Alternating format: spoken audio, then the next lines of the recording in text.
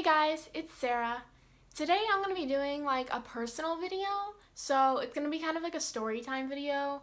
If you already saw the title, it's going to be why I stopped dancing, and so this is kind of a really long story, so I'm going to try and like shorten it up as much as I can to fit it into a YouTube video.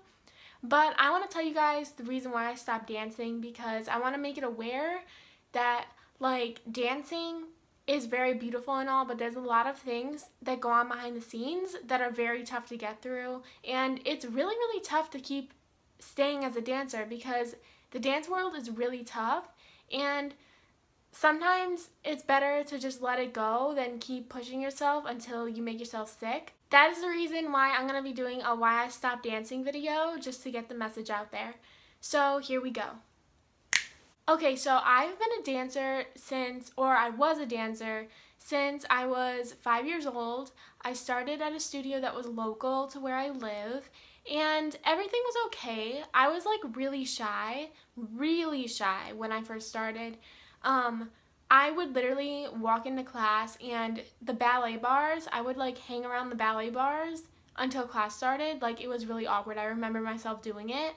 I would walk into the room, the studio, and I would literally stand against the bars and watch everybody else talk and like have conversations and like have fun and like mess around and stuff, just like what little kids do.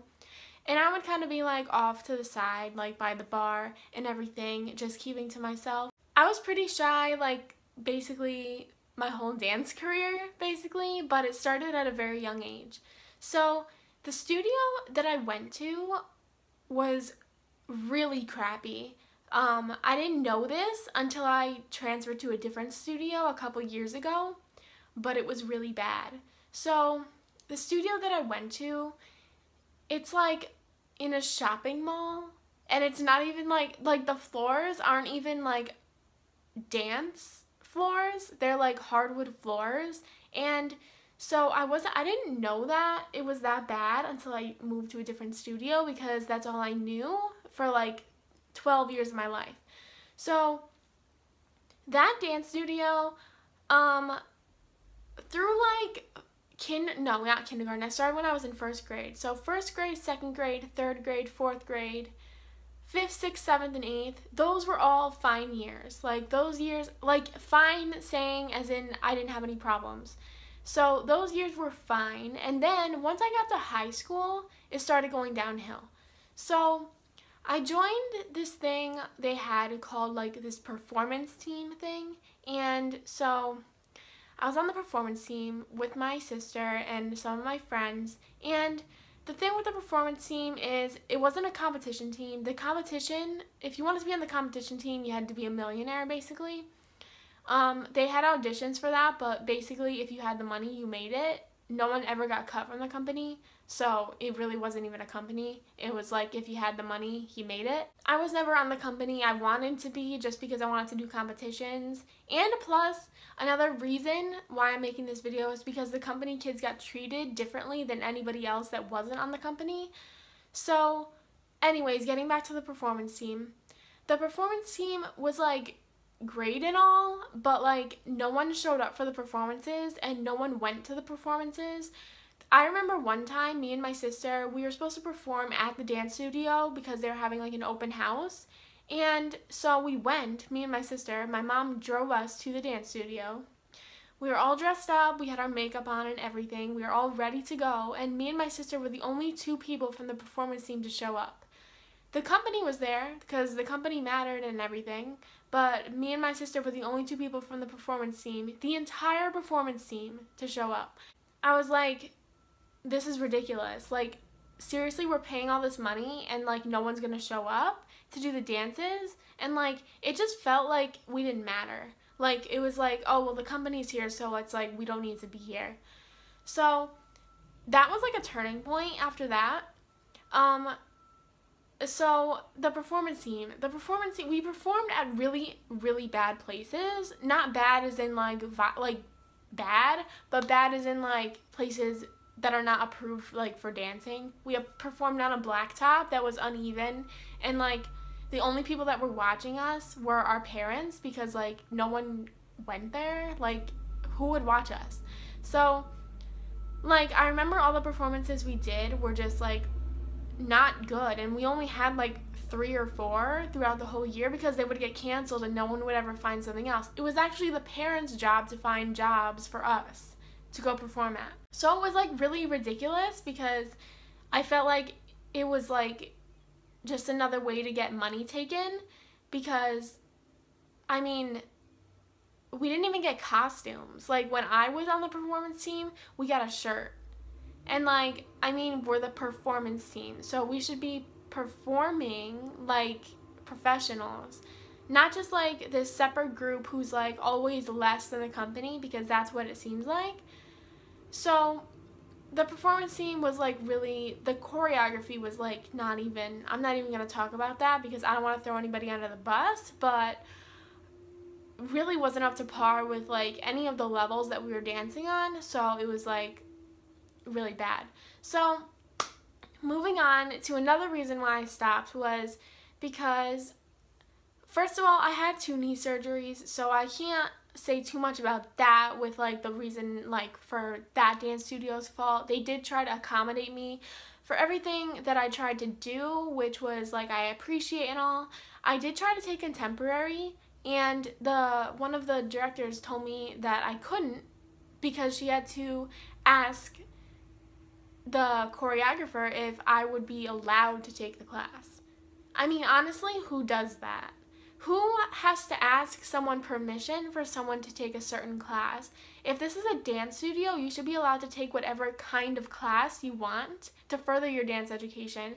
I was never allowed to take contemporary because the teacher didn't want me in this class. She told me to go take class with 12-year-olds. And, like, I was, like, 18 at the time. I'm not taking a class with 12-year-olds. Like, I've been at your studio since I was 5 years old, and you're telling me to go take a level 1 class with 12-year-olds because you can't accommodate me in a class because the choreographer only wants company kids? I mean, I think that's just a little rude. Then moving on away from that dance studio, I just had a lot of trouble at a new dance studio I went to.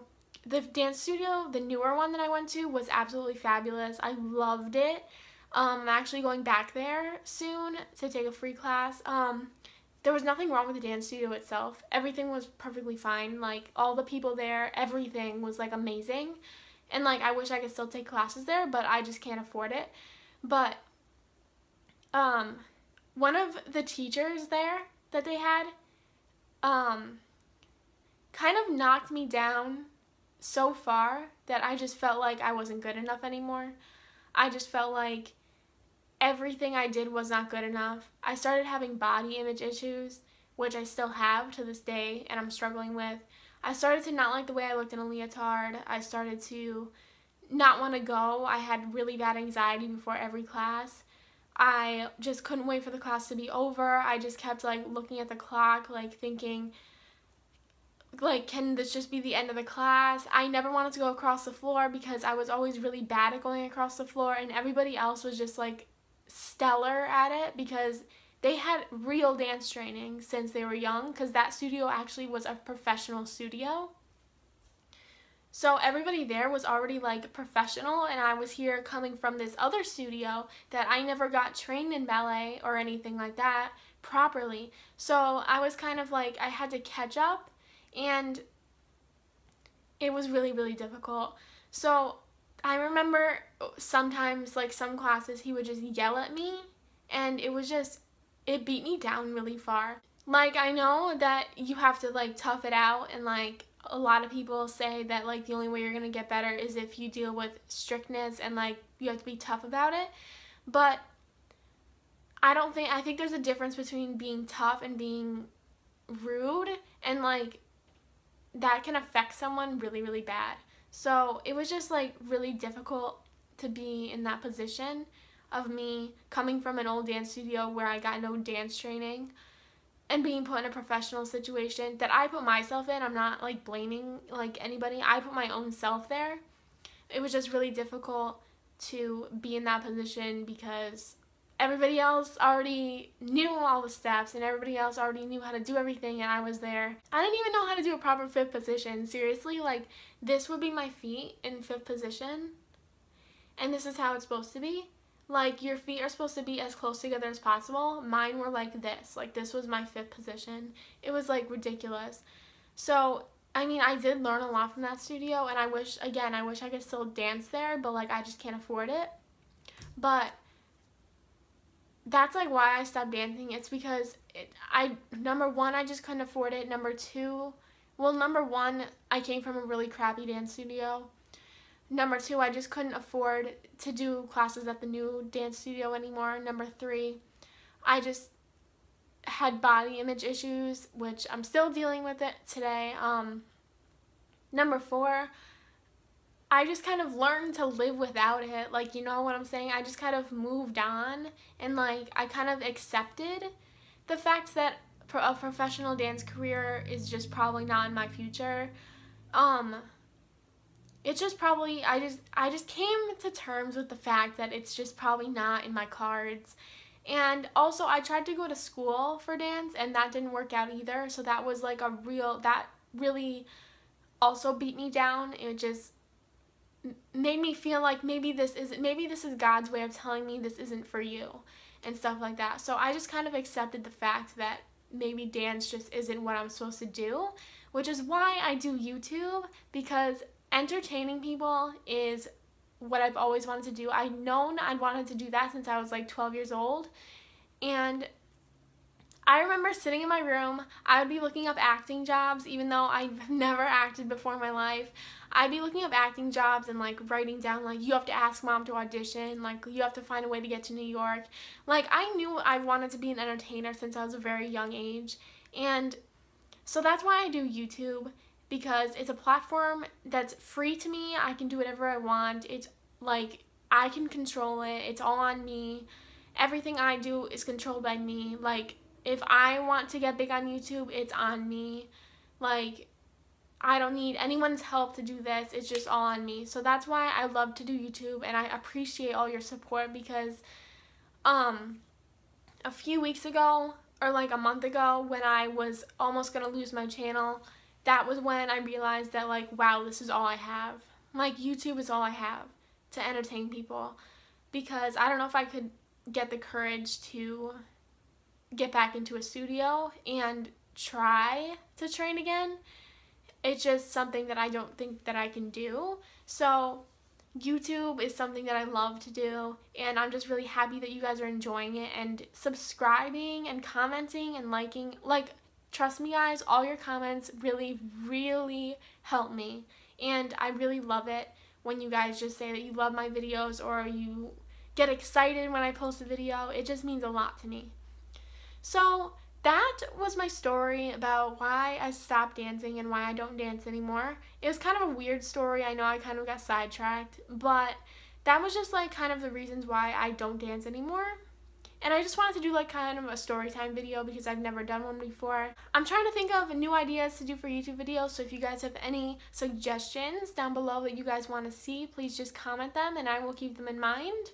And I will see you guys in my next video. Thank you guys so much for watching, and I love you guys all so much.